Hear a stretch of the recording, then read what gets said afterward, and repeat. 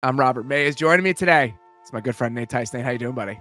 Doing very well. It is October, and this is really, especially in Vegas, because now it's the flip of when I grew up in Minnesota. Minnesota was freezing, and like fall was like, okay, we're going to finally enjoy this kind of, last a bit of warmth before the winter hits. And here in Vegas, it's like, oh my God, we got through the heat. Thank God. Like, it's like you're just reversing. It's a hot, cold contrast that we're going through right now, but I'm doing extremely, extremely well. I hope you're doing well too, Robert. It's 80 degrees here, which is okay. Kind of annoying. I just want to wear a sweater and it won't let me. That was always my deal in LA. When my first couple of years in LA, when I moved there, I always pushed the sweater weather too fast because that's my natural resting state. Yeah, is wearing a sweater or a light jacket. Like that's where I'm best. Same. I don't have the body type for summer. Never really have. But in LA, I always used to push it too quickly, and I would be wearing a sweater when it would be like 78 degrees because it was October 20th or whatever. And I was like, I want this. I'm demanding that this happens. So I'm a little annoyed about that. But we're going to Colorado this weekend, and we're staying up in the mountains with our friends who are living there right now. So it's going to be like 40. So I'm very ready to wear a nice midweight jacket. In Frisco and Breckenridge, Colorado here over the next few days. Crisp. You just want some crisp in your life, crisp weather. The calendar has turned to October. We are 4 weeks into the season. We're about a quarter of the way in, even though the NFL decided that they were going to make this harder on us and have 17 games. So there's no clean lines anymore. I'll bring it up every year because I hate it. It like makes me antsy for a few weeks. We're going to use this opportunity though, at about a month into the season, to just talk about some pleasant surprises. Sometimes we can't really get into a couple of these teams because they still don't have the most intriguing games as part of these previews. One of the teams we're going to talk about today got beat up by the Niners on Sunday night. So they don't really fit neatly into some of the boxes that we've created. But I still feel like over the course of the last few weeks, there have been so many little nuggets, moments, realizations, revelations as we've gone back and watched a lot of these teams. So that's what we're going to do today. We're just going to talk about some of the most pleasant surprises, some of the most pleasant kind of unearthings that there have been over the NFL season here 4 weeks into the year.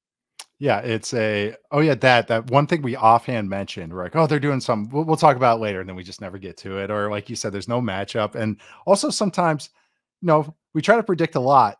We can't nail sometimes we just don't know. And sometimes that's what's so amazing about the NFL. We think we know, and we have no idea. And it is just that is exactly what this section is, or maybe ones that we were interested in and bumped up, or ones that have been a total revelation, which I'm excited to talk about. I'm sure. And I think you know who I'm going to talk about, but I think you're excited to talk about that. Where do you want to start? Let's go with the Cardinals. Let's just get it off like this is because this has been one of my favorite watches is the Arizona Cardinals. I can't even believe how much I enjoy watching them, especially on offense. When I turn on the Cardinals tape, I just find myself in such a good place. There's so many different moments over the course of the game, even against the Niners, where it's like, oh, that's good. Oh, that's good. Oh, man. Oh, that's so close, but that's really good. And I just did not expect that to be the prevailing mood and emotion while watching the 2023 Arizona Cardinals led by Josh Dobbs, who they traded for on like August 15th. And were shedding weight as much as they could. Like they were trying, like Apollo 13. They're tearing it down. They're a tear down rebuild team. They know that they are. But it's honestly, some of the players that are excelling were ones that were already there. But then, like you're saying, like Joshua Dobbs he's been tremendous. Like actually, like no caveats. He's been great in the role right now. And, but the stuff that they're doing there is just innovative. It's nothing, again, this is always what some of these best offenses are. Maybe not the Dolphins or even the 49ers. It's the classics just dressed up really well and maybe with a couple twists, some good fusion restaurant going on here. But like Rondale Moore touchdown against the Cowboys that I did up for Wind the Clock. It's just zone run, zone bubble. Everybody does it. But they do have a funky personnel. They put Rondale Moore in the backfield. They get a funky, like an interest or basic look from the Cowboys. They take advantage of it. They were taking it to the 49ers on some plays. They were really getting those guys like kind of guessing. They were making them work for it. And that's all you can do. That's all you can hope for. Your first round pick, Paris Johnson, looks great. It's very encouraging what you're seeing. And like, shout out to Drew Petzing and shout out to Joshua Dobbs because they've both been pulling the levers and doing a great job of operating right now.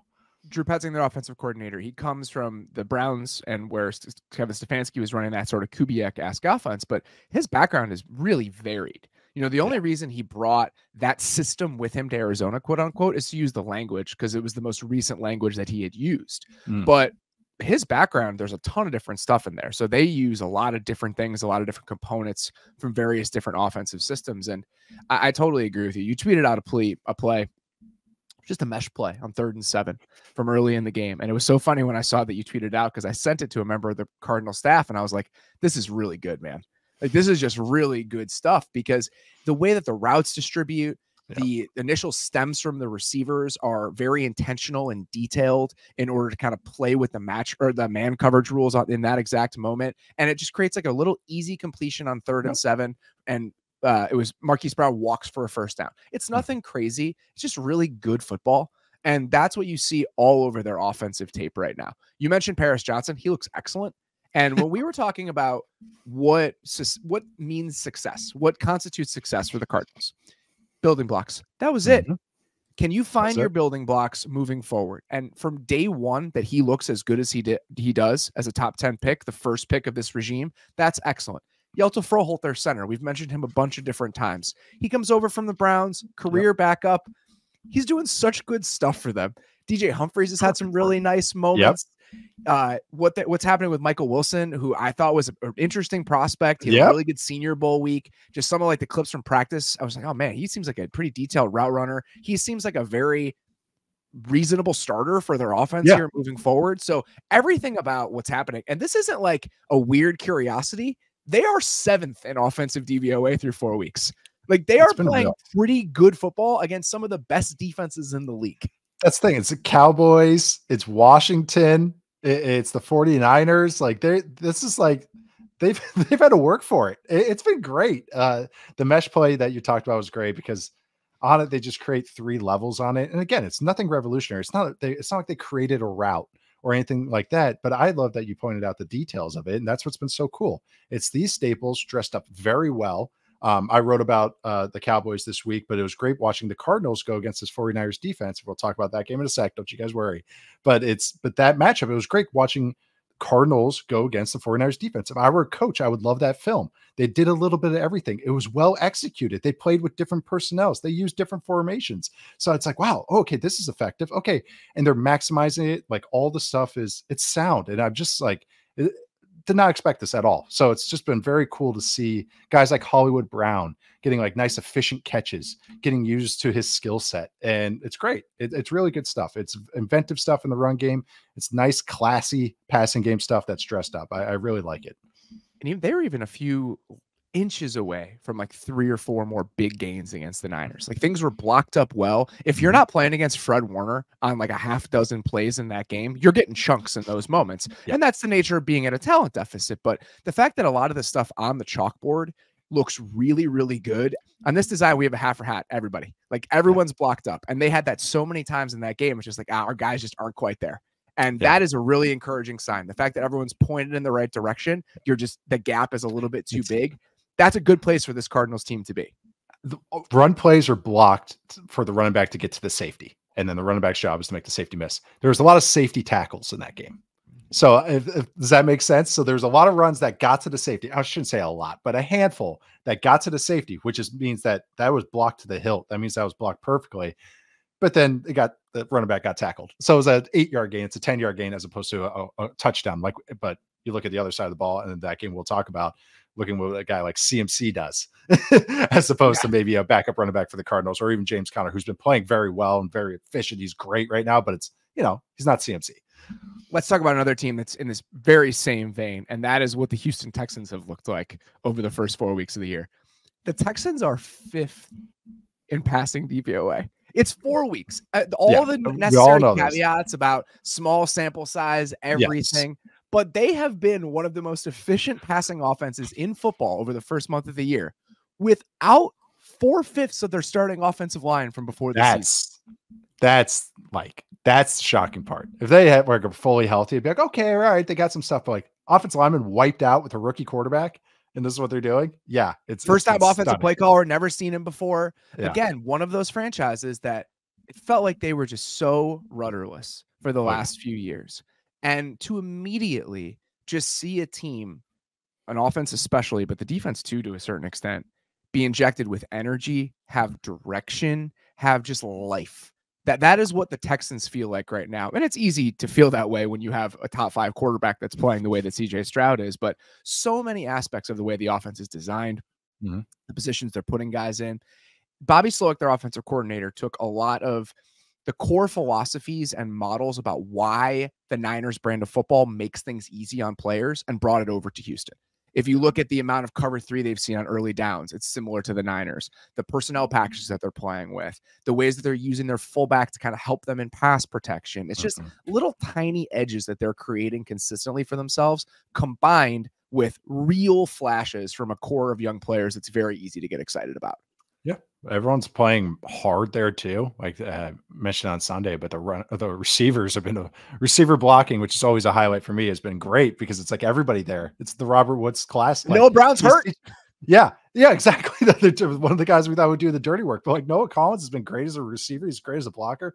John Mechie is becoming like, he is a great dirty work guy right now. He's like, he's finding this perfect role in this offense, but the trigger man, the designs have been sound. And the trigger man has been he's gone to the right place almost every time, which is a guy that's only been starting in the NFL for less than a month. It's as encouraging as you can get. Like Stroud's accuracy, his timing, his ability to kind of just always know to get rid of the ball at the right time, even from off-platform stuff, has already been like really cool to watch. Something like, he hasn't had maybe a ton of those like super, super highlight throws where it's just like, oh my God, it's the Staffords or the Herberts. But it's just this sheer efficiency, and he has more juice in his arm than even maybe I gave him credit for.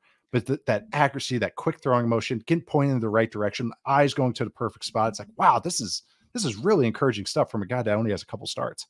Something you pointed out this week, and I talked to Chase about this when we talked about Stroud a couple weeks ago, that I thought was just really notable is his ability to get different throws off from different arm angles, but also how quickly he does it, like on screens, right? How many screens have been blown up in the NFL this year because a quarterback doesn't put the right loft on it or can't get the ball off sidearm or whatever? His ability to just get the ball out of his hands at different angles this year has been really notable. Like, it's a small thing, but it's just a part of his game that has given them an edge. And just like the Cardinals, I'm having so much fun watching them play football. Right. They were left for dead. Like there was nothing about the Texans that would have made me pay attention to them over the last couple of years because they didn't give me reason to. No, when you made the moves that they made, we're rolling with Davis Mills again. We're hiring Lovie Smith as our head coach. You're telling me how to feel. And now you go get D'Amico Ryans, you go make the play for the quarterback, and you look like this. You're telling me to pay attention to you, and I'm enjoying it while I do.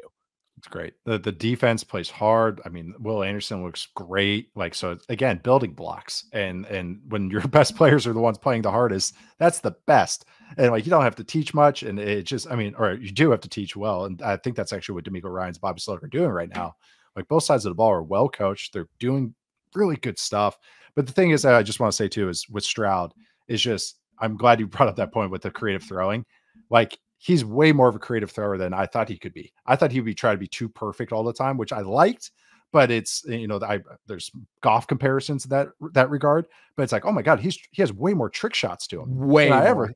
Oh my God. He's great on RPOs. He is so, like, tight pockets. He's helped that offensive line. The offensive line has played way above their weight, no pun intended, but they honestly, him like just maneuvering in there, just getting balls off and giving plays chances. The AFC South is going to have him, Anthony Richardson, and Trevor Lawrence, who all avoid sacks at a high level already. And like the AFC South, like teams like sacks are going to be like deflated. Like, I think for like the next 10 years, but if this is how these guys are going to operate, again, it's only a month, but still, it's like such promising stuff. The early returns are so promising. Yeah. And the fact that this draft class looks as good as it does already, Stroud, Will Anderson's consistently disruptive, even though his sack totals haven't been there yet. They will come. He is already a disruptive player a month into the season. He is a joy to watch.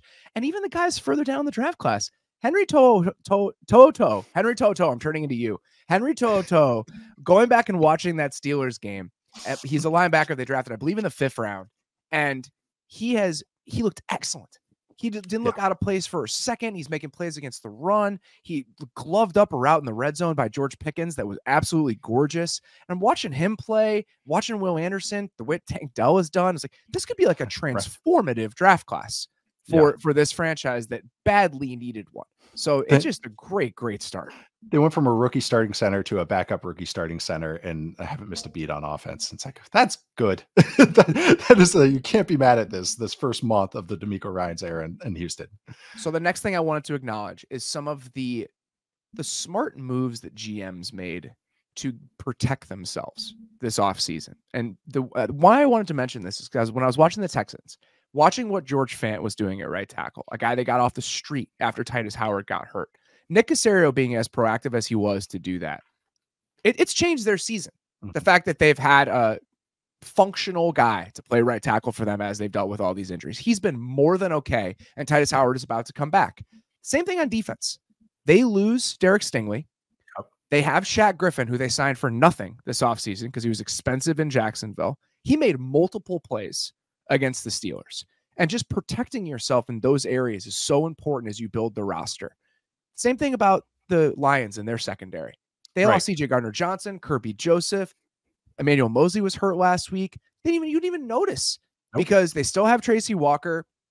Jerry Jacobs is somebody that can make the requisite amount of plays. What Brian Branch has given them. Isaiah Wynn, the Isaiah Wynn signing and what it's done for the Dolphins offensive line. He's not an all-pro player, but it's such a small upgrade that has really changed the way that they can play when they're healthy. Leonard Floyd, Taylor Rapp, these guys that just, you understand the thought, you understand why teams are trying to build these units this way. And already through the first month, it's like, oh man, like that, just being proactive and thinking about those like collective units, defensive lines, secondary, offensive lines, with that level of intentionality, it's already paid dividends for these teams. Competency, like just having competent play is so huge, and just not having, like, we'll talk about a team later, but just having it like just a turnstile at some of those spots, or just something that can be targeted over and over by quarterbacks, by opposing teams' quarterbacks. No, that is so huge. And that's honestly leads into like my next one, which kind of ties into this, is that like some teams that were beat up last year on defense, just you can gash them in the run game, have said no more. They said, no, we are not doing this again. The Lions, the Falcons, even the Jags and Seahawks, all these teams that used to be able to just run the ball on them last year, especially last year, what are now all in the top 10, I believe. The Lions are 4th in rushing success rate. Last year, they were 29th, and they have most of the same guys.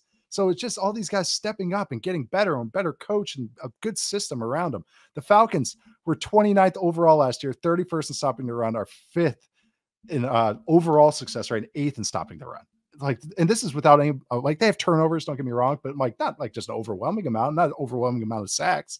This is just down to down better play. The Jags are in the top 10 in both. They were bottom 10 in both last year. The Seahawks are 2nd last year. They're middle of the pack, and that was a huge weakness against them. Watch what the Raiders did to them. Like they just have their day with them. So all these teams that through personnel, like you mentioned, like especially with like the Lions, and really just maybe better coaching at all these spots. And just, yeah, it's really cool to see teams rather than just wave it away and, just, here's one guy, here's 2, like really just like, no, we need a lot. We need to really reload, recalibrate our entire attack, or just get new coaches, like in the Falcons case, and a lot of new personnel guys, like, but find these different ways. The Seahawks kind of, got better players, but they also kind of tweaked some things up front, and all these things are really helping these teams out. So even when the offenses dip, like the Falcons or the Jags, like these teams have been in games because their defenses have stepped up. The Lions defense in general is on my list. Just watching that Lions defense, the attitude that they're playing with, the development that you've gotten from so many of the young guys, like what Aiden Hutchinson looks like this year, what Aleem McNeil looks like this year. I know Brian Branch is a rookie, but just that young core of defensive players and the way they're playing on that side of the ball. And then this is a Lions adjacent one. It's not necessarily like a pleasant surprise because he played pretty well last year. I once again want to comment on how much I'm enjoying Jared Goff play quarterback this season. Like, he is absolutely ripping it back there. Yeah. It's a blast. Like, this is a guy who left on the street, essentially, was thrown into that deal. People were construing the returns for the Stafford trade and saying that the reason it was so high is because the Lions took on Jared Goff's contract. And he's not paid peanuts. $30 million a year for a quarterback is decent money, but he is enjoyable to watch. We can have conversations about what the future looks like when we get there, and we can cross that bridge when we get there. But in this moment, the Lions are a top 5 to 7 offense in every conceivable category. And this is a guy who is trying to rip as many cool throws as he can whenever they are available to him. And I personally am thoroughly enjoying it. He's got way more gunslinger than I think people realize. And it's awesome. Like it's that offense asks him to make some real big throws and he's willing to do it. It's the best. You gotta love that. I mean, between like him and like Geno in Seattle, like those guys will stand in there. It's a great comparison. And just rip it. And like big, like 15, 20-yard throws. So no, I totally agree. I've never been as much of a Goff hater as I see sometimes on Twitter and all that kind of stuff. And I haven't been like a Goff lover, but I appreciate his game. He's tough as hell. That's the other thing with Goff is like, even when he was with the Rams, he'd be getting like clothesline sometimes. He just stepped right back up. So I'm with you on that one. Also would have done like, speaking of Rams offense, but we were going to talk about them later. So but I do want to give them a big shout out. I also want to maybe give some players some shout outs. Is that okay right now? List them off. Go. Okay. So first off, a player that no caveats. This is not like some hipster role player kind of thing. Just like straight up has become a top 10, 12 player for me to watch is Brandon Aiyuk. I'm so glad you're here. I've seen the light, but he's leveled up like several levels, and he's fantastic. He's doing the dirty work. I know he got highlighted against the Steelers, but he's doing all the dirty work stuff. He's doing, the unbelievable plays with the ball in his hands. His route running's got even better and crisper, and he's just so explosive. He's amazing. And so, he is a superstar. Superstar. He is an unbelievable player. I'm so glad it finally got here because we know that I've talked about this. I've loved him for years. And him in his full form this year, getting to watch him do everything. Oh my God. He is a force of nature. It's amazing. It's amazing. It's like, and he was in the doghouse last year with Shanahan, and it's like, he came out, and ever since then, he's been just fantastic, man. He's not usually the type of receivers, kind of those wild route running receivers, just more explosive and more just traits than anything. They've honed it in, and I mean, it's just been fantastic. So yeah, Brandon Aiyuk. Another one, Luke Gadecki. I didn't think would have a chance really to stick in the league, and he's been great at right tackle. I wouldn't say great, but good at right tackle for the Bucs. He plays for the Bucs. He has been so much better than he was last year. So much better. So much better. Samson Ebicam has been a terror for the Colts. He has been such a great pass rusher. He got that level up from the 49ers, and he's been a lot of fun to watch. So a guy that I thought was more fine has been legit good or even very good. So I just wanted to give him a shout out as well. And Byron Young as well. It's like, he's been really good for the Rams. Edge for the Rams. Yeah. Really good for the Rams. I thought he'd be like a designated pass rusher. He's playing like a bunch of snaps for him. He's a dark horse for defensive rookie of the year. But yeah, Byron Young too with the Rams. We've already talked so much about the Browns defense. One guy on the Browns defense I wanted to mention, just because I think he represents something. I mentioned him a bunch of times. Grant Delpit and his development for the Browns. It is so cool to watch young players get better. And he is a guy that really encapsulates that to me this year. And the other guy I'd mentioned, same position, just the development from last year to this year and what he looks like, is Andre Sisco from the Jags, where you have these younger safeties that like they finally really they understand the game and they understand their role and they understand where they're supposed to be, everything about it. They just settle in, and watching those two guys do that has been awesome. One more that I wanted to mention before we move on. I'm so impressed with the Seahawks coaching staff on offense. Oh yeah. They've went out there 2 starting tackles since the midway through week 1. They've done such a great job of building a useful offense out of the group that they've had. They lead the league in dropbacks with 6 or 7 guys in protection. Like, they've just done such a good, thoughtful job of giving their quarterback time to throw with a tattered offensive line.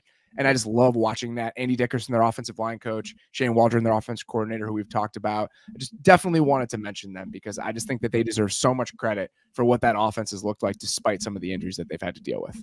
Great call. I mean, the defensive staff, so just like the Seahawks coaches in general, defensive staff has done a great job and like fixing some things. But yeah, no, the Shane Waldron and with the Seahawks and Ben Johnson with the Lions, like those guys to me are like front runners for head coach for next year because of what they've done, what they've adjusted, how they teach guys, because their stuff is so clean. So I've really liked that. If you're an offensive guy, if you like to hire the offensive coordinator for your head coaching spot, I like those two as like my front runners right now. Last one. This is not a surprise because they were so good last year. It is so cool that a guy that looks like, sounds like, acts like Mike McDaniel is changing the way that offensive football is played in the NFL. It took a week for half the league let's say a quarter of the league, the smart teams, to just straight up steal the motion that they used in week 1. It's everywhere. I went back and watched the entire Bears-Broncos game. They're just lifting everything from what the Dolphins did the week before. It's the same motion, some of the ways they're using 21 personnel, some of the split stone stuff that they were doing. The Dolphins' influence on the NFL is so pronounced. And the fact that that guy is at the center of it is just great. So I just wanted to mention that before we moved on, because I just get so much pleasure out of it. It's the Quentin Tarantino. They're not copying it. It's an homage. That's what they're doing to that stuff. No, but it's a copycat league, and it happens quicker and quicker and quicker every single year. Well, we have a primetime marquee matchup between two of the classic franchises in the NFL, and we spent 20 minutes talking about the Cardinals and the Texans. So let's talk about the game of the week. That is the Dallas Cowboys facing off against the San Francisco 49ers. They call that burying the lead.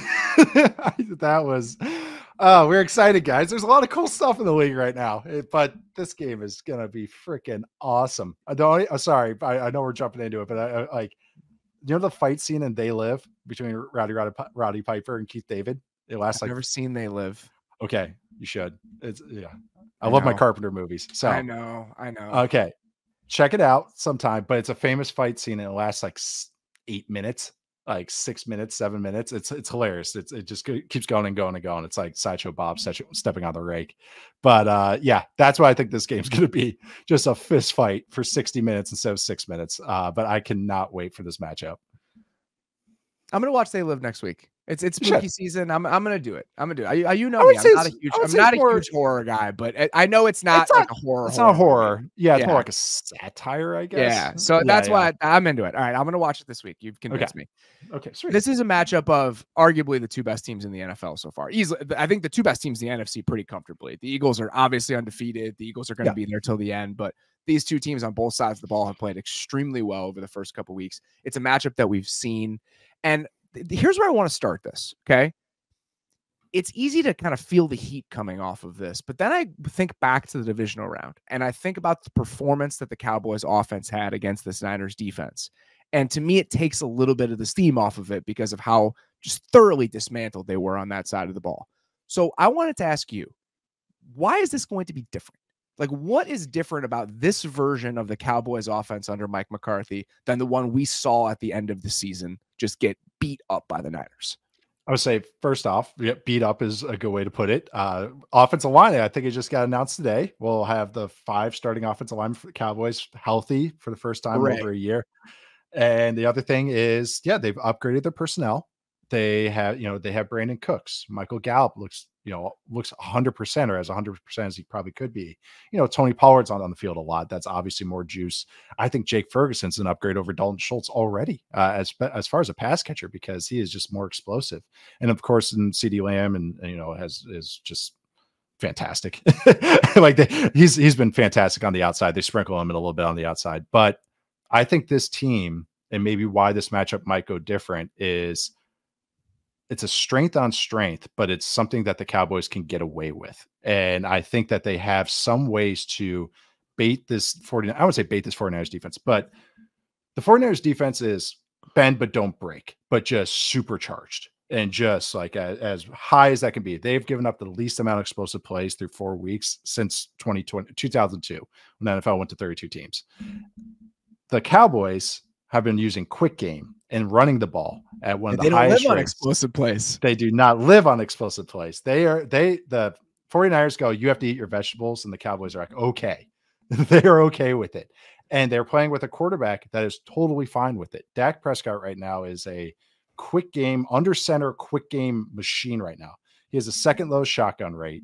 He's thrown a top 5 quickest rate right now among all QBs, and the fastest in his entire career is his average time to throw. He's throwing under 6 air yards per attempt. Drew Brees in his last year at 40 years old was 6.1. Dak Prescott, it's dead last in the NFL. It's 5.6. Yeah. It's dead last in football right now. Drew Brees was 6.1, and we used to laugh at that. Like in his last year at 40 years old, he's half a yard shorter, but it's working. This is the difference between what we'll talk about with bad offenses and this offense when they have low air yards, is that's usually like, oh, check down, screen. This offense is, they're getting these 4, 5, 6 yard gains over and over. They have the most most plays per drive, longest time of possession per drive. It's a ball control on high on base percentage offense. This is how they're thriving.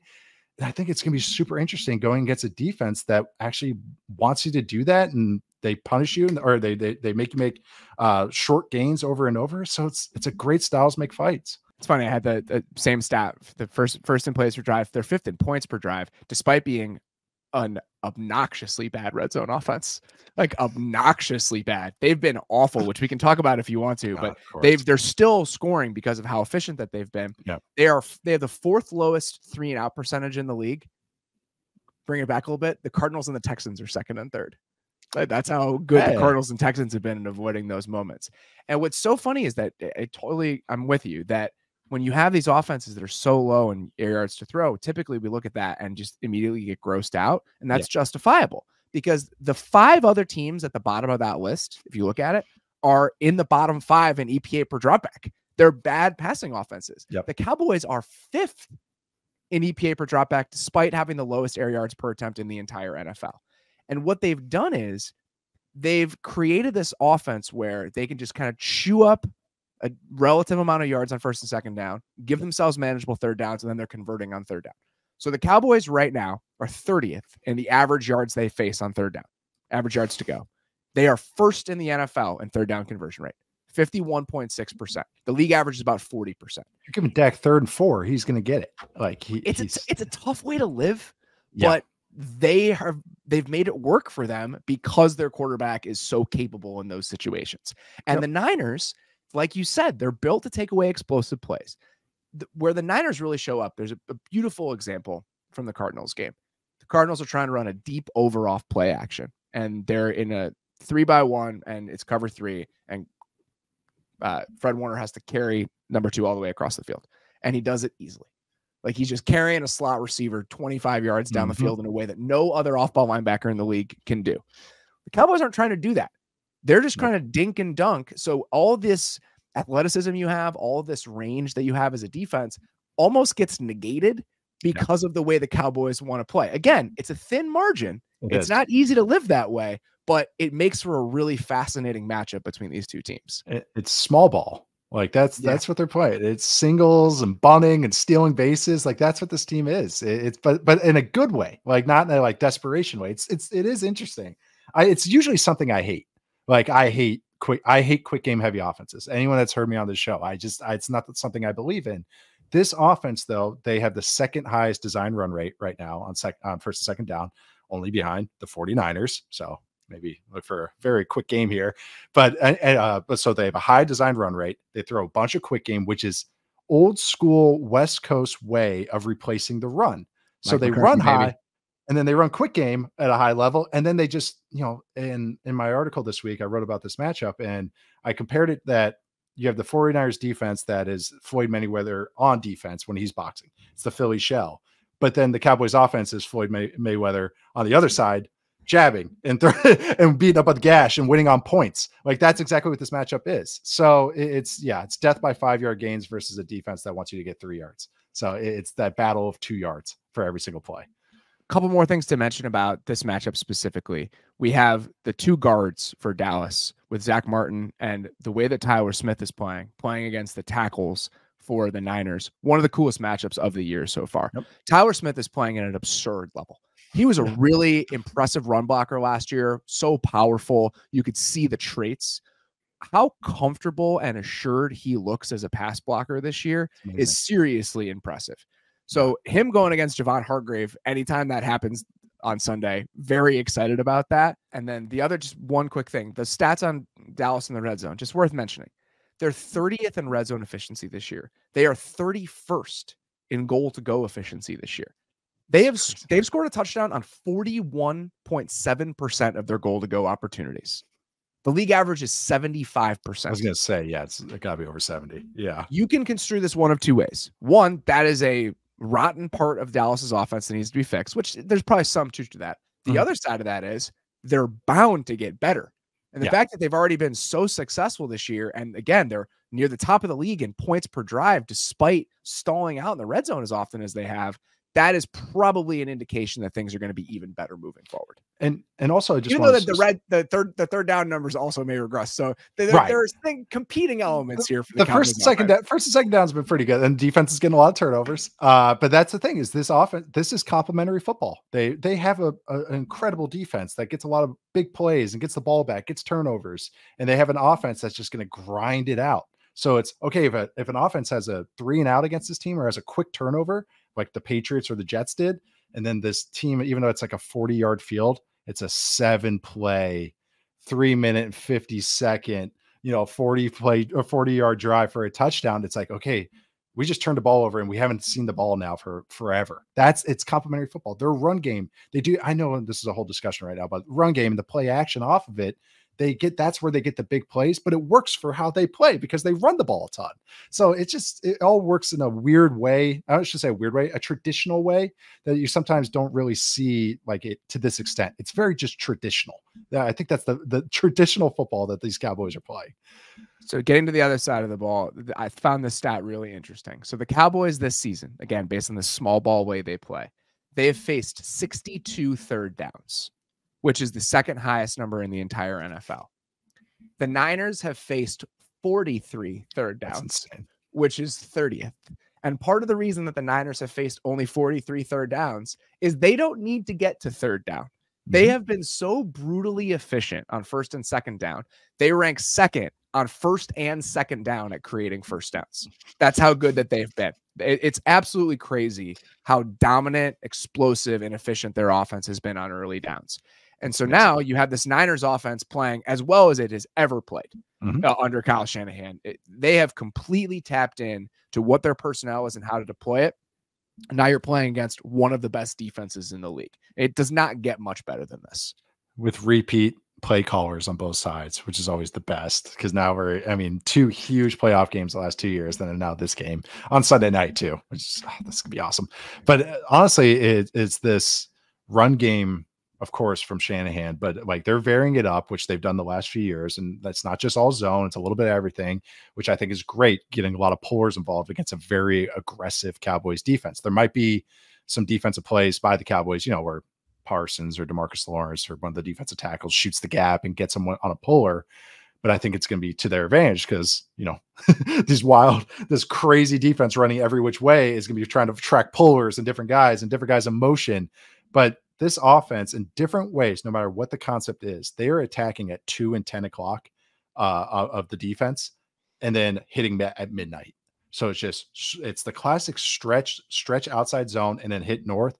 But now they're doing it with counter, power. They're a pin pull. They're doing all these different ways. They're doing it, tossing the ball out to CMC on a swing pass. And that's just more of an outside version. He stretches it and gets north.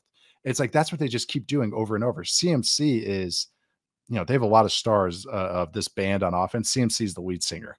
Like everything that just lives through him on the ground and in the pass game. And then they just got the explosive element with Brandon Aiyuk, who is just playing phenomenally right now. It's just, this offense is kicking so much ass right now. One thing I thought was notable when I was looking at some of the numbers around the Niners is just some of the changes that have happened on early downs this year.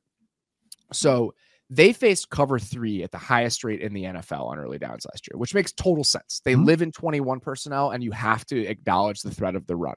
So you just have a lot of heavy boxes and a lot of cover 3 on early downs. Well, teams realized what they were doing, just gashing them through the air when they lined up that way. So like, we're not going to do this anymore. So it's gone from 52% cover 3 on first and second down to 42%. The quarters number has gone way up. So it's gone from 6% to 18%, the amount of quarters that they see on early downs. So the boxes have gotten lighter. Last year, they faced an 8-man box on 54% of their early down rushes, which is the highest rate in the league. This year, it's 42%. But the problem is they're playing with heavier personnel. They're using more 22 personnel with 2 tight ends and 2 backs and more 21 personnel. So they're getting lighter boxes, but they're playing heavier. And the response has been, they're just gashing people in the run game. They're saying, all right, fine. If you want to play like this, we're just going to run the ball down your throat consistently. And the moment you give us the advantageous looks to throw it, that's what we're going to do. So no matter what teams are doing against them, they have a really solid answer. What makes this matchup fascinating is that the Cowboys don't play base defense. So you have these light bodies on the field for the Cowboys, and theoretically, it would allow the Niners to run the ball, but the Cowboys can defend the run even with those light bodies on the field. Last year in the divisional round, the Niners ran the ball 30 times on early downs. They had a 42% rushing success rate. They averaged 3.5 yards per carry.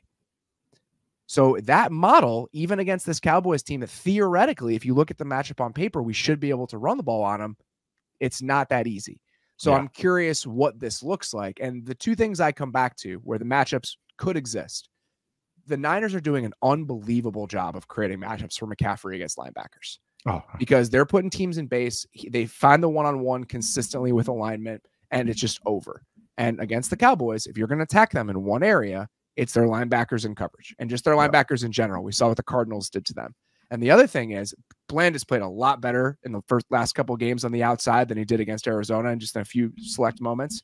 But Aiyuk against him, that is going to be a very real test in some of those one-on-one matchups on the outside. So those are kind of the two individual things that I'd be looking for. Yeah, I think that makes total sense because this offense right now in the passing game is they're getting their chunk plays with choice routes to Christian McCaffrey, and they're doing it off play action. And why they're hitting those play actions is because that quarter stuff that you just talked about. Now they're getting to take advantage of those safeties driving on stuff and coming down to fill up the run, and they're just launching it. They had at least 4 of them against the Cardinals that were just huge gash plays. I mean, it was just all over the place. And that's the things that you can take advantage of if a defense wants to play that way. So it's who covers. And if you want to play man coverage, like the Cowboys like to do, who covers McCaffrey? Okay. If he covers so-and-so covers McCaffrey. Okay. Then who covers Debo, who covers Aiyuk, who covers all these guys, because that's where they can create matchups too, just by formation. And I just want one last Aiyuk stat. And I probably should have brought this up when I was talking about him as a freaking baller, is that he has, what is it? Oh, he's been targeted 20 times. 17 of those targets have gone for first downs. Insane player. 17 first downs on 20 targets. It's insane. He has a higher explosive pass rate. He's first in everything. Successful targets per route, explosive receptions per route. He's higher than Tyreek Hill, who has he's shattering his numbers right now. I know he only has 70 routes run right now, but still it's he's exceptional player. So good luck guarding that one-on-one for 60 minutes. What's kind of funny looking back at the division round matchups from last year, the Cowboys played quarters on 30% of their early down snaps, essentially. Okay. Their average for the regular season was 5%, which was 29th in the NFL. So the Cowboys game plan from last year, where they played a lot more quarters on early downs, is now the game plan that defenses as a whole are trying to adopt against the Niners on early downs. Love this. So very, very cool stuff. And just a matchup that is going to be a blast to watch. Typically, with the way our Sunday night show is scheduled and the way it's structured, we don't always dig really deep into the Sunday night game. We will be talking about the Sunday night game on our Sunday night show. So please come by and hear about some Cowboys Niners talk when we get there. It's going to be great. Oh, Kaiju battle. Let's get to the matchup of the week. It was funny during our production meeting this week when we picked the stuff we're going to talk about. We're getting what's the matchup of the week going to be? And I kind of sheepishly was like, Rams offense, Eagles defense, and you and Bell are in unison. We're just like, yes, that's the one that I had too. That was it. It's just one of those things. If I had told you on August 15th that our week 4 matchup was going to be the Rams offense against the Eagles defense because of all the cool stuff going on both sides of the ball there, I would not have believed you, I don't think. Even if I was relatively bullish on the Rams offense compared to other people. Yeah, I didn't think they'd be bad, but they've been legit good, and it's awesome. Obviously, Puka Nacua is getting a lot of highlights, but everything we talked about, on the show after some of these games, I mean, just the Sunday Rams-Colts game was just a highlight factory. It was just the best. Between Anthony Richardson and Stafford, it was just one of the best, blow for blow, kind of just quarterback v quarterback, just throwing haymaker back and forth. It was awesome. But this Rams team, what I think has been really interesting, and this is what Shanahan guys, okay, when you hear a lot of guys compliment some of these quarterbacks that maybe some people on Twitter don't like, they're like, oh, they're boosted by the Shanahan system, and then you hear people that kind of defend it go oh, well, they can, be in the offense, they can operate the offense, they can do the terminology. It's because they package so much stuff together. There's so much verbiage that these guys have to execute. That's why they value that so highly. And when you watch this Rams offense, why I want to bring that up is Usually when we see package plays or canned plays, killed plays, alerted plays, whatever terminology you want to use, going from one play to the other, it's from the same formation.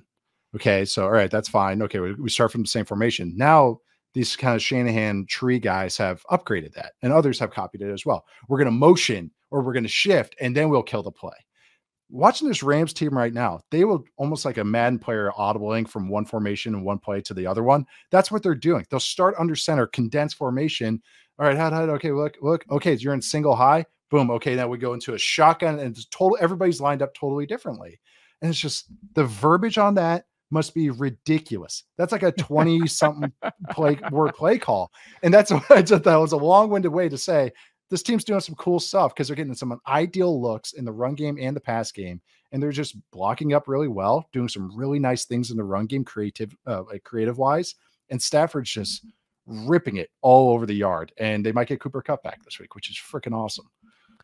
Most interesting thing to you specifically about how this version of the Rams matches up with what we've seen from the Eagles so far? How did they get to their runs? Like, and also how did so pass the Eagles run defense is very good out of base, out of heavier bodies. Mm-hmm. The Rams have sprinkled in some 12 and some tight ends to get to some play action stuff, which has been very good for them. But you can't really run out of that against this Eagles defense. Like, they're legit like studs against it. You just can't run against it because there's just heavier bodies and they load the box. So I think it's going to be a heavy light bodies game for the Rams in both the run and pass.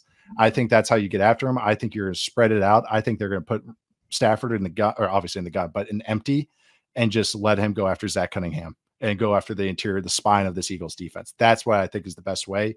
Also, the Eagles have been blitzing a little bit more. Obviously, it was pretty easy to blitz more than Gannon. Ha ha ha. But it's they've been blitzing a little bit more. And I think with Stafford, you can't blitz them when they're spreading it out like this.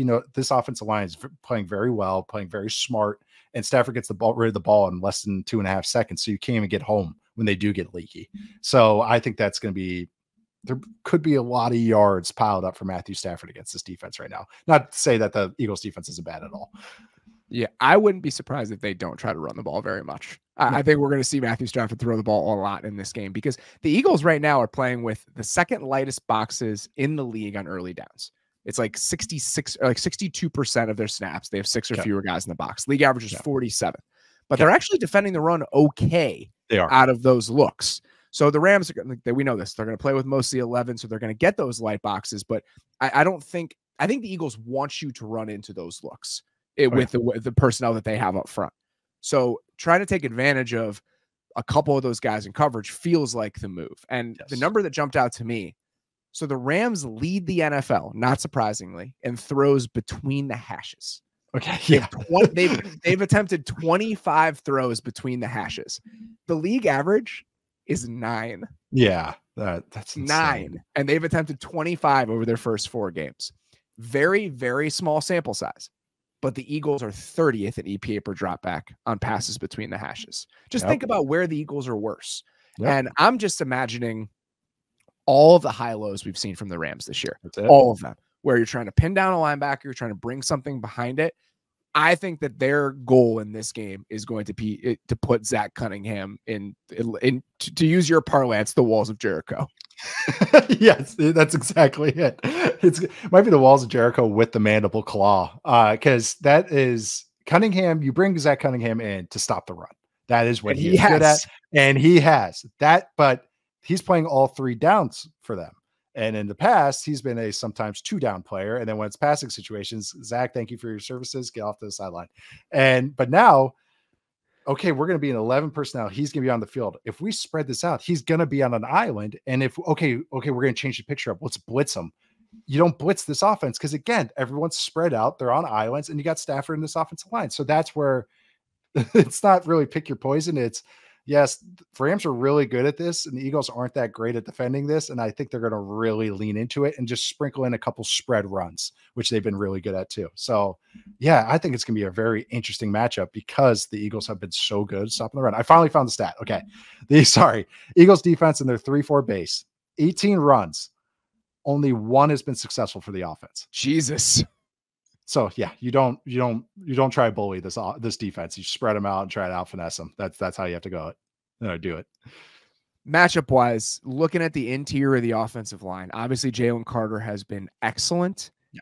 I don't know what is going to happen positionally for the Rams, because Joe Noteboom and Alaric Jackson, who is playing left tackle for them, are not practicing. So I don't know what that means for who's going to play left tackle. Kevin Dotson, who they traded for right before the season started, again, another, I think, shrewd decision to build some depth at an important spot. He played right guard for them against the Colts on Sunday, but even if he was fine against the Colts defensive line, this is a different sort of beast and what he's potentially going to be playing against. So that's something to watch. And I don't know how the Eagles secondary is going to shake out, because now they signed Bradley Roby. He's on the practice squad. He's practicing with the nickel players this week, meaning they're going to bump James Bradbury back outside most likely. So does that mean we're going to see Bradley Roby this week in the slot after signing? Because that's going to be a tall task communication wise against a Rams offense that is using an obnoxious amount of motion is how I would put it. And obnoxious is right. The stuff they're doing, like they're having like Puka, you brought it up on Sunday. Puka Nacua, they had a motion twice. Once was play action, once was a run from all the way from the outside on one way to run all the way to the opposite hash, go in between the guard and the tackle, or tackle and tight end, and then run all the way back on an over route to where he started. So he ran like 100 yards on the play before. Stafford was joking this week. I was reading Jordan Rodriguez's piece about the way their offense was playing, and he's like, yeah, we got guys running gassers on some of these plays. I appreciate their sacrifice. Oh, Tutu Atwell, just every play, just back and forth, everything. But it's a great point. And you might have Cooper Kupp back, who knows? But where does he play? The slot. So that's kind of interesting as well. And again, the Eagles team has done some double mug stuff as far as blitzes, and they got Washington a couple times on it. That's something the Rams again take advantage of. So I'm very curious of what the Eagles lean into. I almost want to say that they try to make it as long as these drives as long as possible and just keep a lid on it. I think that's the best way to go about it. Maybe have your front win against some backups or banged up offensive linemen. Yeah, I think that makes a lot of sense. But again, if you can tie down the linebackers and just try to play behind them a little bit, we've seen how successful they've been attacking that area of the field. So it's going to be a very cool matchup to watch, and just how the Eagles staff tries to solve some of those problems. Might be a Tutu Atwell deep ball. Be looking out for that too. I know. I need a Stafford Nacua blow up spot for my fantasy life. So that's what I'm betting on. I'm going to will that into existence. All right, it's time to talk about a couple of units that aren't necessarily playing so well. We're going to go under the hood. For people not familiar with this segment, we talk about a unit or two that is playing better or worse than we might have expected. And I hate to do this to you, buddy. It's okay. But we're going to talk about the Falcons offense today and the Giants offense. So these two teams, both of which were, let's say, they outperformed expectations last year. Like their ability to piece their offenses together with suboptimal personnel in some moments was very impressive. The Falcons finished 9th in weighted offensive DVOA last season. The Giants finished 11th. Quick rant.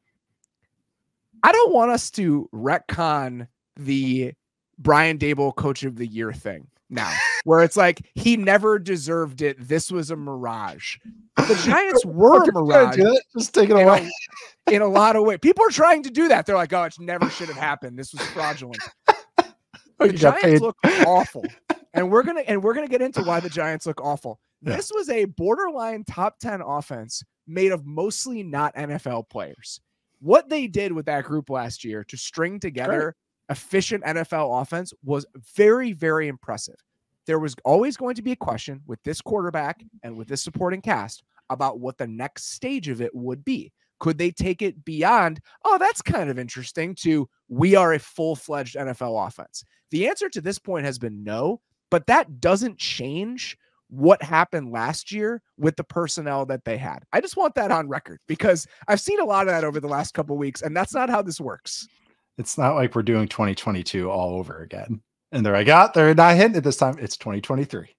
You can't. There's no agent that paid the Heisman Trophy winner. We're not taking you away. There's nothing of that. You can't do that. That Giants team punched way above their weight and were in a lot of games, and like even games they lost, they were sticky with some good opponents. So no, you're not taking that away. That's funny. I didn't know. I knew people were mad at the Giants. Obviously, it's New York, but I didn't realize that people were doing that. The reason that I bring up those numbers is to contrast them with this year's numbers.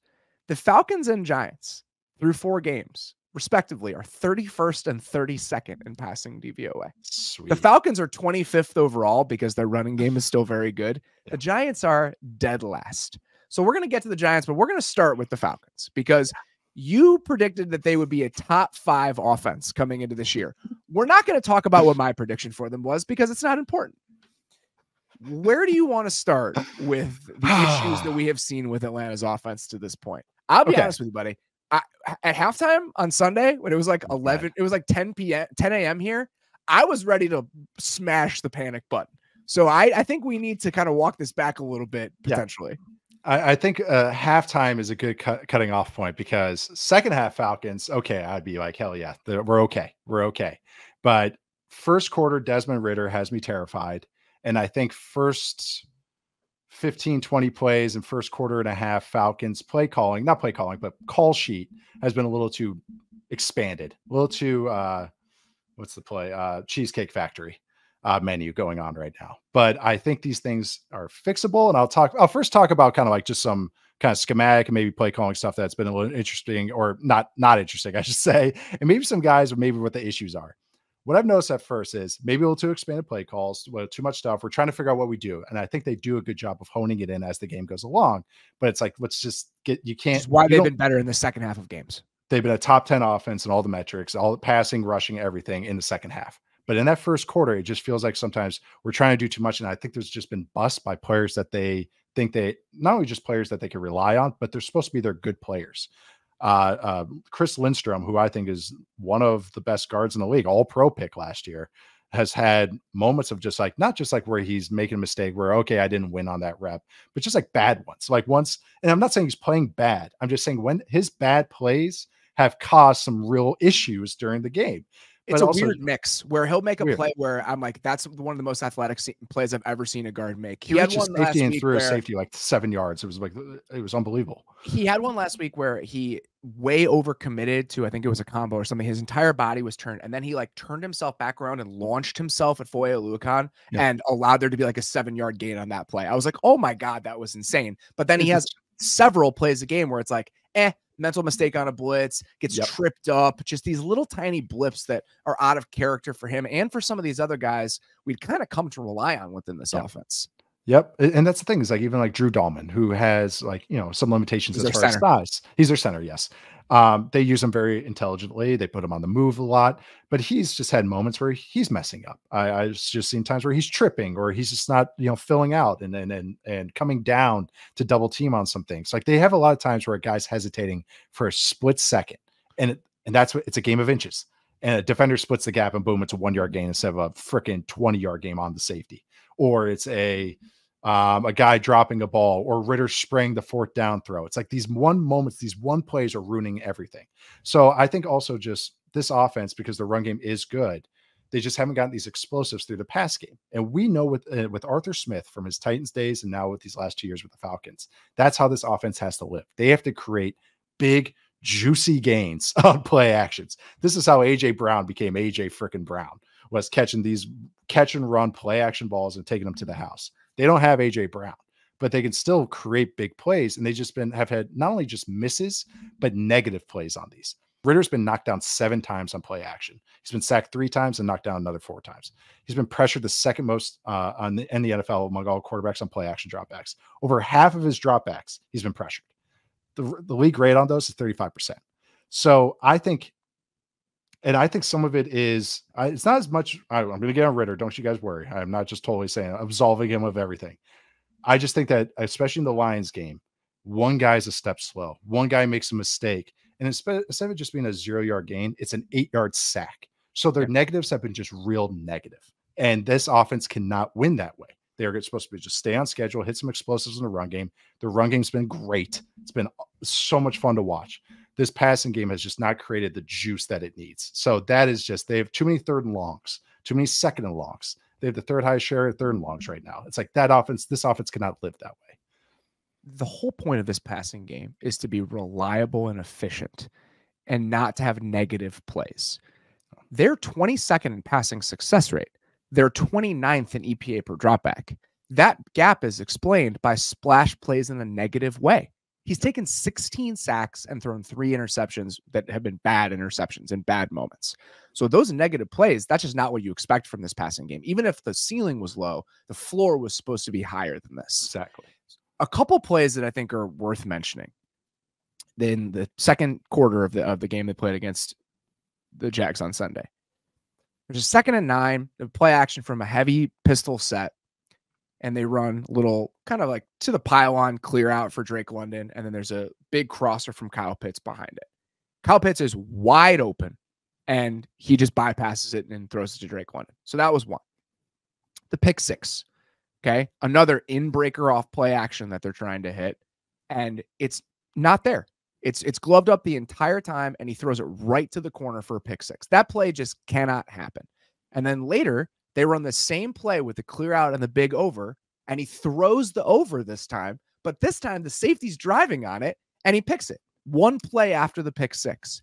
So there are some elements where the details need to be better from other players, but that stretch, tell me why I shouldn't be terrified about that stretch of like 2 drives in the second quarter when I go back and rewatch it. When we were previewing it, and I was getting real excited about this offense, was that I thought Ritter could help out their straight drop back game and third down just to be efficient. And he has been on third down. So I'm saying why you shouldn't jump off a roof with our takes. But it's right now, it's to me, and this is something this is why I'm a little hesitant, is Ritter has had the same thing since college, where early in games, he's all over the place. He galaxy brain stuff. He tries to do too much, launching that deep ball to London, which was like, I get throwing the alert, but it's early in the game. Take the over, just take the 20-yard gain, not go for the big, especially when you don't have many 20-yard gains that you're finding in your pockets. Right. Just take it. Take the double. Don't try and stretch for a triple. And I think a lot of times there was a third down on, I think, the first drive against the Jags where they run a choice route to Bijan Robinson, and Ritter double clutches it and doesn't throw it. And he's staring right at it. Cassie walked Dahlman right back into it, and it turned into a sack. But just that ball, positive play. Ball should be out. First down, move the chains here. Let's get a run game going. And to me, it looked like he thought they were going to jump it. But it's like, that's like, I think it was first or second pass attempt of the game or drop back of the game. It's like, just rip it. I've seen you throw that. Just rip it. So again, and then also the pick 6, or I'll get to pick 6 and 6, but 6 in a second. Against Quay Walker, he had an almost pick against the Packers where he almost threw one over the middle, where I joked about it. I was like, again, I think he's galaxy braining this stuff. He gets to number 3 when it's like number 1 is freaking open. Just throw it. Don't think that they're going to jump it. They'll jump it as the game goes along. That first quarter, just, hey, take the gimmies. Just take it. They're giving you easy buttons. Take it. But also the pick 6, it was a slant flat, and Drake London runs a terrible route. But this is a great example of why not only being a quarterback is hard, but also this is what quarterbacking is. If you see a guy running a bad route or not getting open or getting sticky or falling down, the quarterback has to make it right. You do not throw it. As soon as Drake London loops that route, that slant, because it just got collisioned, check it down. Tyler Algier was right in front of you. It's 1st and 10. They were driving on that when he threw that pick 6. They're at midfield. And so that is quarterbacking. It's, hey, okay, the play's not going to get us a huge play. Okay, just take the 5-yard gain. Now it's 2nd and 5. So that is where I hesitate, because I see these third down things. I see him settle down, but then there's those moments where he's trying to do too much, or he just has this blackout moments. And so there are some encouraging signs, and I'm not totally sold out on him yet, but it's like, that's the stuff he has to clean up, because that's been the issue. The less than perfect route by Drake London on the pick 6, that has shown up a lot over the last couple games, where this is a team that I think part of the reason we were so excited about them, it reminds us of the Cardinals conversation that we just had. The details are there. The details were there. They look so crisp and well coached. Yes, on that side of the ball. They look so crisp and well coached. And that sort of sloppiness has actually been way more prevalent on their tape over the first month of the season than I absolutely could have expected. You got some rounded off routes, guys just selling stuff in a way that doesn't make sense. Like, There was a play in the first half where they've got like a slant flat with Kyle Pitts, but he like bends it outside for some reason and like allows the corner, like allows the linebacker to get back to it. And then that brings me to another thing. Pitts doesn't look right still. Yeah. So now you have sloppiness. Mm-hmm. You have arguably your most explosive offensive player not named Bijan Robinson, clearly not all the way back yet. Yep. And then that leads to, in my opinion, a lack of juice at the pass catching spots. Like you can feel their lack of explosiveness on the outside of their running back, and that makes things feel compressed. So if you're not going to be super detailed in a compressed space, whether that's the route running details of your pass catchers or the decision-making details of your quarterback, you're going to run into a lot of issues, and that's where they sit right now. And I think that's why it's looked so ugly at times. It's they can't live in 3rd and longs, and they're at the 3rd highest rate of 3rd and longs right now. That's it. Like right there. That's one stat you need to see of what's going wrong with this offense. This offense should be living in like middle of round 3rd. They should have a ton of explosive plays in the passing game, or a high rate of them, I should say. And then they should have a short 3rd and long because their run game's so good. So having said all that, and I'm not saying like I am recanting the take or anything like that. I am just saying that this offense has still shown in the second half that they can be good. They can be very good. They're 9th. The run game is still awesome. Awesome. And the thing is, and this is why I think they have botches, is because they're trying to do too much early in games. And that's what's leading to big mistakes and big moments. They had Tyler Algier, and I love the player. He went the wrong way on a play in the red zone last week because Ritter checks to it. Remember, long play calls. Okay, all right. And he just spaces out. It happens. And it goes the wrong way. It would have been a walk-in touchdown. Instead, I think they end up going for a 4th down to Drake London. Don't get it. Game over, basically. So it's like those mistakes, but they're figuring out their identity. They had so much stuff they wanted to do. And during games, they narrowed it down. And I think week by week, they're going to start narrowing it down. So they might not be a top 5 offense like I was hoping for, or I was really hoping to see, but I do have faith that they can be still that kind of top 10 unit. That's so interesting to watch, because I do think Ritter's doing some nice things on 3rd down. And when he calms the fuck down, when everything's spread out, he just calms and chills down, everything's moving at a nice pace. So I'm not totally sold out on yet, but it just was, there are some things they need to clean up. All right, let's have an honest conversation here. Okay, this is a trust tree, safe space. Okay. How much longer can this go with Ritter playing at this level, with the passing game playing at this level, when you have a guy that you paid premium backup money sitting on the bench that we have seen be at least a reliable option at quarterback during his career in the NFL, and Taylor Heineke? I was asked this week. Somebody asked me this week, and it was put places, and I it's whatever. But like, would you consider benching him? And I said yes, because I would consider it, because I think you have to, based on their expectations, the support system that you have to at least have a conversation about it. And Arthur Smith's response when asked about it this week, I thought was very telling. He said, listen, if we didn't have any hope that this was going to get better, if there weren't signs that it could get better, then sure, we would think about making changes, but we're not at that place yet. So I think that to me is a fair representation of it, where you at least have to start having the conversation if it continues at this rate, but there's still enough glimpses now where you don't want to cut your development plan off. He's a guy you drafted. He's a 3rd round pick. Even if he's worse in this exact moment than Taylor Heineke is, we know what Taylor Heineke is. So that trade-off for a little bit of certainty that caps your development, that I don't know if it's worth making that compromise this early in the process. Yeah. He's 8 starts in. So it's like, I almost want to like get him to a full 16 that we can look at. And before I want to, long way to go, my friend. I know. And that's tough, but it's going like this. And that's the thing is they just have to clean up those first 15, 20 plays, because the last 40 has been good. And he does calm down. He's been in 8 starts so far, but he hits some tight window throws. He does some 3rd down stuff. He does the nice things that I was hoping to see. It's just that he can't have those laps in concentration. That's what he has to do. This is true game manager shit. Like, this is what it is. Like, so you can't have the negative plays. You can't have negative plays. You can't have the negative plays. You have to get on base so everyone else can knock you home. That's what you have to do. A couple bullshit things that I wanted to mention very quickly. The best runs that they had against the Jags were in 20 personnel with a fullback and 3 receivers on the field, because it got the Jags in nickel defense. Yeah. The Jags run defense and base is just a non-starter because of the bodies that they have on the field. Fatukasi, what Trayvon Walker is. And I thought it took a little tiny bit too long for the Falcons to click into. Yep. When we have 3 receivers on the field, we can gash them on the ground. In those moments in that game, they had 17 carries for 154 yards with a 52% rushing success rate when they had 3 receivers on the field. And they just didn't get there quite fast enough. Exactly. It's like a perfect example of like they just too late. And it's like, no, okay, just do the drive earlier. And talking about the run game. Cool run though.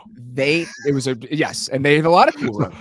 So real quick, the run is they pull Mac Hollins like a tight end and run like counter with him. It's pretty freaking sweet. And so, because he is a tight end in that moment, but the defense doesn't treat him like that. So it allows you to dictate personnel. And I think they're going to have more of those realizations over the season because they're throwing so much shit against the wall. As they throw shit against the wall, I need more from the 7th overall pick in the passing game. Yeah. Using him as a check down, running him into the flat off motion, it's not going to cut it when you don't have explosiveness at your other pass catching spots. Yep. And so just go look at the ways that the Niners are using CMC and the matchups they're creating for him. It's a 1-for-1 comparison because your personnel is the same. You want to live in the same sort of personnel packages. So the ideas that they have for this dynamic player that they have, you can just wholesale take them. There was a play they ran against the Cardinals. He goes to jet motion the same way we've seen Bijan do it a dozen times this year. Instead of running out into the flat, he runs a whip to the 2 receiver side, coming back into the middle of the field. They get him on the move, and he's gone. It was like a 25-yard gain. So just little things like that. Absolutely. They right. real quick. They have one glimpse. They ran tried Bijan on like a sail route in the red zone. So I think they're getting there. Again, I think they're getting there, guys. But we'll move on to the next thing. Sorry, it's gonna get some Falcons takes off the chest. Let's get to the Giants. What the hell is wrong with the New York Giants offense right now? Oh, they have a beat up offensive line. They have a quarterback that's feeling it. Not feeling it as a thrower and just feeling the pass rush. That's what it looks like to me. And it's a trickle down effect right now. This offense is trying to help out that O-line. They're trying to give chip help. They're trying to give 6 offensive linemen in pass protection. They're trying to do max protect. But what that is doing is it's limiting how many pass catchers can go out there. And I think that is not playing conducive to Daniel Jones's game. Not that like he has a lot of limitations, but he does do some things well. And because that tightness and because he is getting kind of some happy feet and bailing from pockets, it's having just a trickle down effect where this offense can't operate down to down. Having said that, I'll get to a positive in a sec, but I think that is exactly right now. Daniel Jones is hell or high water going to the first read. And then if that's not there, he is bailing. It doesn't matter how clean the pocket is. That's the problem, is that you're playing whack-a-mole where, okay, our problem is we can't protect. And if you look at some of the things that they're doing, it makes total sense, especially early on in the game against Seattle. All right, let's get 12 personnel out there. Let's keep the tight ends in protection. Let's give our guys a chance. Let's try to take some shots. Well, that's gloved up because you got 2 guys out in the route. And then as soon as he doesn't see it, he's out. So that's a problem. All right, let's run some RPOs. Let's try to make sure we're getting the ball on the perimeter quickly so we don't have to hold up in protection. We hit one, but we've got a legal man downfield. Now it's 2nd and 12. Now we're in a defined passing situation. Well, we can't really use play action with heavy personnel here because they know we're not going to run. It's just this snowball effect. And the problem here, when you compare it to a situation like Seattle, for example, right? Seattle has 2 backup tackles in. I know they were hurt in the interior last week, but the tackles have been the main issue. You can kind of plan for that. And they've done a really good job planning for that. With the Giants right now, everyone's talking about, well, Andrew Thomas isn't playing. That's not the issue. Josh Azuda, who's a guard playing left tackle for them right now, it hasn't been great, but he is far from the only culprit. What is going on the interior, again, exacerbated even more. John Michael Schmitz gets hurt during the game. You got to bring in the center. You got to slide Shane Lemieux over. I mean, it's just all the things that are happening right now. You can't account for 4 of your 5 guys not being able to block guys one-on-one. And that's what's happening right now. So there's just no good answer because every time you plug a hole, another one sprouts. And when you combine that with a quarterback who is pulling the ripcord immediately, every single time there's like a flash of pressure because of how uneasy he is in the pocket, you get the Giants offense right now, what it looks like. I don't know what you do until you get healthier on the offensive line and you can just have better bodies up there. I truly don't know what the answer is because they've been trying to throw answers at it. They have. I would throw at it and it still isn't working. It's not malpractice. They're trying to do what you're supposed to do, the traditional ways. So I know, and we mentioned on the pre-call, and then like when I went back and watched it, that's exactly what I saw. And that on top of it, because so like this is a difference like what the Seahawks did. Yes, they've done a good job shoring up those tackles and everything. And with the Giants, is this is also a difference of having true dudes at pass catcher and a quarterback willing to rip it. Is Gino, even with the backups in there, he's going to stand there, plant that foot, and rip those deep throws to just give that offense space. With the Giants, Saquon's out. So the run game's always going to just be not what it should be. Okay, we got to pass it. But if you have a quarterback that's just going one and done with his reads and taking the low option on every type of high-low, or taking the number one option on every type of read, so it doesn't matter what the concept is, outside, inside, quick game, Jones is going to go one and done. That's what he's at right now. But the thing was, I did notice in the Seahawks game, the other way that you can help your O-line out, and this is a leaning into the punch kind of thinking, is to go five-man protection and get all 5 pass catchers out and just saying, hey, we'll overwhelm them with pass catchers and help give us some breathing room, just win that way. Ooh, they were doing okay against the Seahawks until they had that pick 6. But that was one way that they helped. It's not to live in that way, but to just throw that in along with the play action stuff. But that's what you have to do. You have an offensive line that's beat up, and you don't have that true ace. We all like Waller, but they don't have that true ace as a pass catcher to kind of just go, we're going to design this one-on-one for him. If you watch the Bengals, they max protect. They can just run 989 because they got 2 dudes that are going to win on the outside. So that's great. But the Giants don't have that right now. The personnel just can't win this way. Because we spent 20 minutes talking about the Cardinals and the Texans, we don't have time to do this, but we're going to have like an honest conversation about the Giants' offseason decisions and where this franchise is very soon. Yeah. And some of the bets that they made, the prudency of some of those bets, and what this potentially means for them in the long term. Because independent of the line being a disaster, you see kind of the suboptimal talent level across the entire roster. And when you've made some of the commitments that you've made, like they have to the quarterback and to this version of yourself, we're seeing where it's falling short right now. It's kind of an island of misfit toys with the pass catchers, and a quarterback who's making $47 million against the cap next year. That's supposed to help that out. And that's why you pay those guys. They're supposed to boost it. And that this discussion, these last 2 teams we're talking about, this is what it is. The quarterback has to live up to whatever expectations that they do have. All right. We had to bring it back for this week specifically. The Wick meter is back. For those of you who don't know or are not familiar, we like to look at revenge games in the NFL as a measurement of 1 out of 5 John Wicks, the ultimate revenge character. People keep asking if I'm back. Yeah, I'm thinking I'm back. The reason we had to bring this back is it's Jets-Broncos week. Think about training camp. Think about the moment that story came out. I'll never forget where I was. I forgot where I was. I was in a hotel. I know I was in a hotel. No, not you in August. I was reading the story on my phone, the USA Today story, and I was like, oh my God, this is truly insane. And then you saw all of the backlash to it, the reaction that the Jets had. So just a reminder about what Sean Payton said about Nathaniel Hackett, about last year's Broncos in that story. On the coddling of Russ, allowing him to do whatever he wanted in the building. That wasn't his fault, Payton said of Wilson. That was the parents who allowed it. That's not an incrimination on him, but an incrimination on the head coach, the GM, the president, and everybody else who watched it all happen. On Nathaniel Hackett and the coaching. But everyone's got a little stink on their hands. It's not just Russell. It was a poor offensive line. It might have been one of the worst coaching jobs in the history of the NFL. That's how bad it was. Oh, what a promo. What a heel promo right there. That's what we get. That's what we got. So the GM and president still there?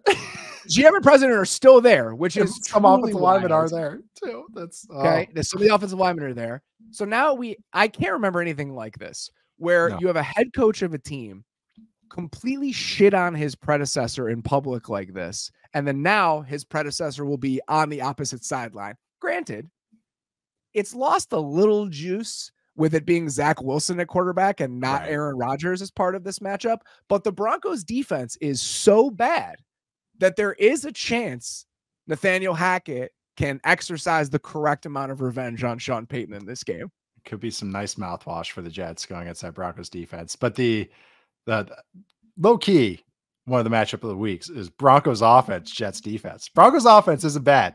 They are fine. Shout out to Russ. Russ is playing pretty good ball right now, and they're playing a great offense for him. But that's like a cruiserweight match in old WCW. Did we say how many stars this game is? It's 5. Oh, it's 5. It's 5 out of 5 wins. This is 5 out of 5. I mean, when you have this level of enmity, it's 5 out of 5. Yeah. The next one we're gonna do. Haven't seen John Wick 4, by the way. That's actually on my watch list. Oh my God. I know. I just didn't see it. It's just I missed it. So yeah, you're gonna watch that this month. You gotta go. There's some set pieces that I feel like truly the best ones there's a set piece that's in Paris and it's set to a Justice song, and it's an incredible Justice song. So you have like just great French EDM over like this beautiful like Parisian setting. I was really enjoying it. I can't wait. All right. Next one here. Davante Adams playing against the Green Bay Packers. Obviously his first career game against Green Bay. What are we looking at here? How many wicks out of 5? I think 2. Yeah, I think that's probably right. Yeah. Because he wanted to leave. Yeah. They wanted to bring him back. So even if there was a little tension about what his contract would look like, it's not like they shipped him off. If it were up to them, he'd probably still be on the team. And I mean, look how much he's getting paid. So I think it's the Woody Harrelson gif where he's just crying with the dollar bills. Yeah, it's like I think he's okay. But so I'm just going with 2. Maybe there's some animosity that we don't know about, but yeah, it's not as hot as it could be. As a heavy investor in Davante Adams fantasy shares this year, I hope this is one of those games where he just gets like 30 targets in order to justify the revenge here. I love that you got forced into it. That's just so funny. Like trying to outbid the other person. Davante Adams can't go for this low. It was between Davante Adams and AJ Brown. I still wish I had AJ Brown, but I'm okay with how it all worked out. All right, pretty good. He's a pretty good player. That was my rationalization in the moment during the draft. I was like, if the worst thing that happened to me today is that I have to have Davante Adams on my team, who's maybe still the second best receiver in the league, I'll probably be fine.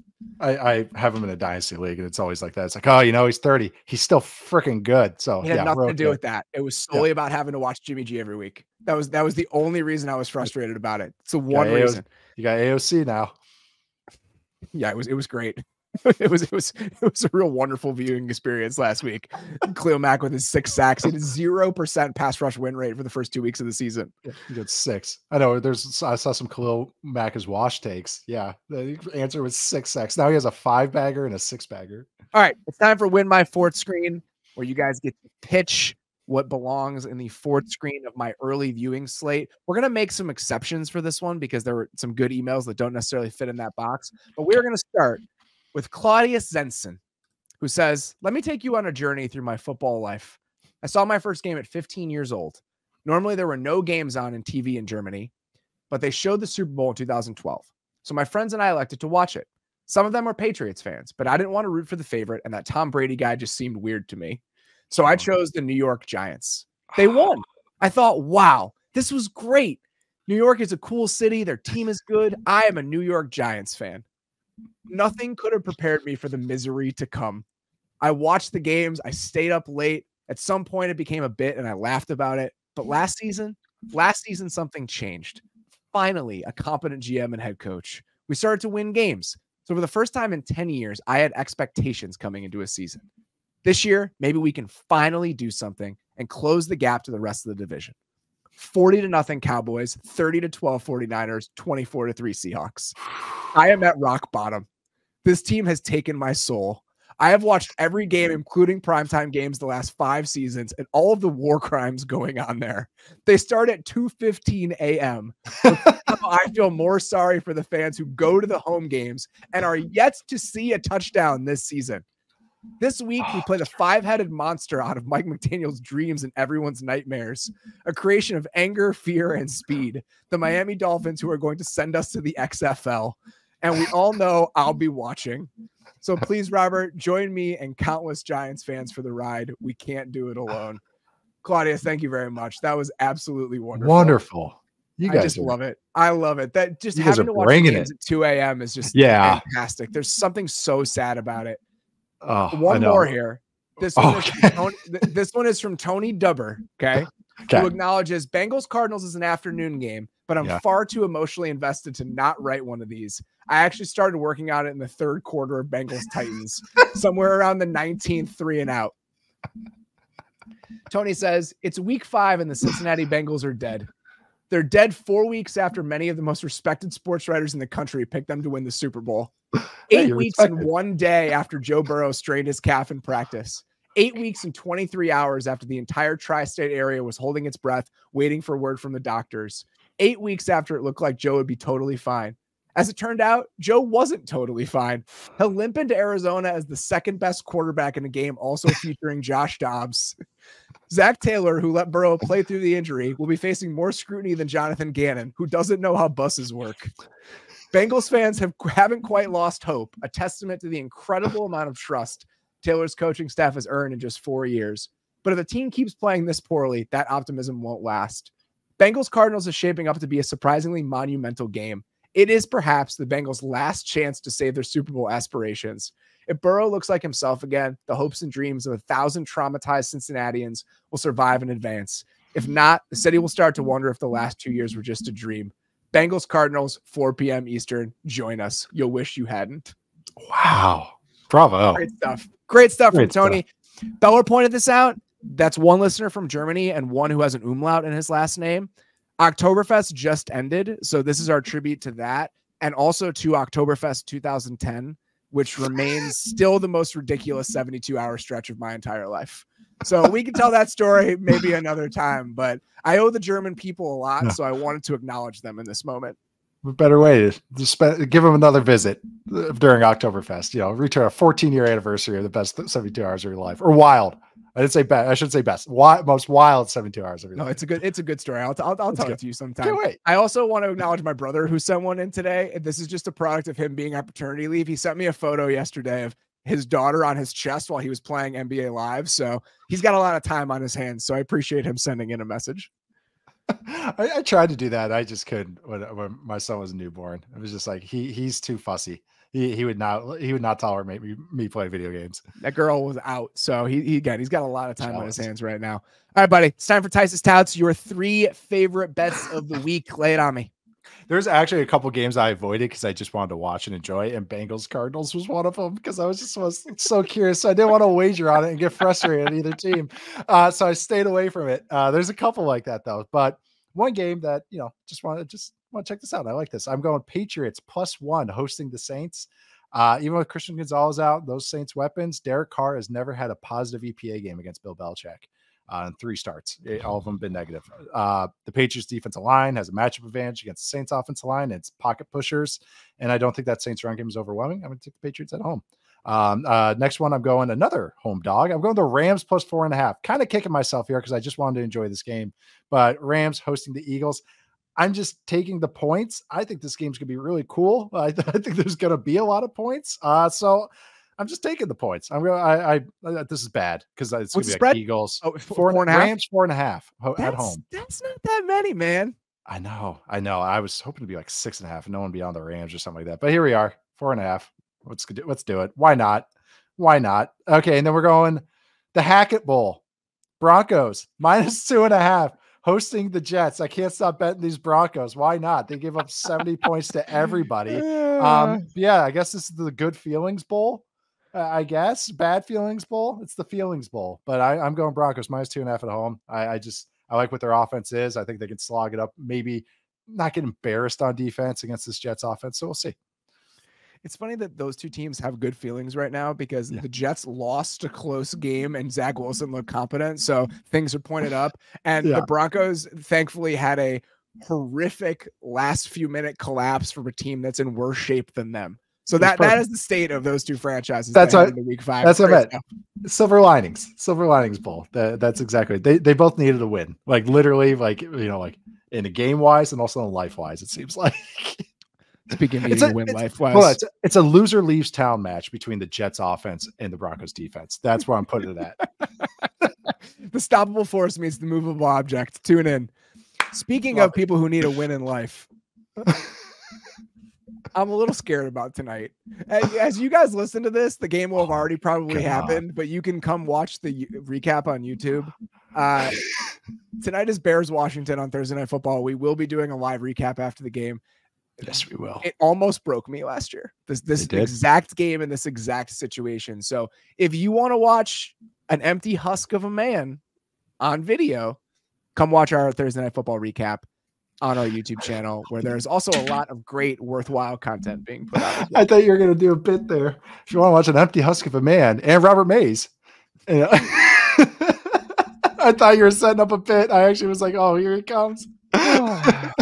Anyway, that's all we got for this week. Please come back and check us out on Sunday night.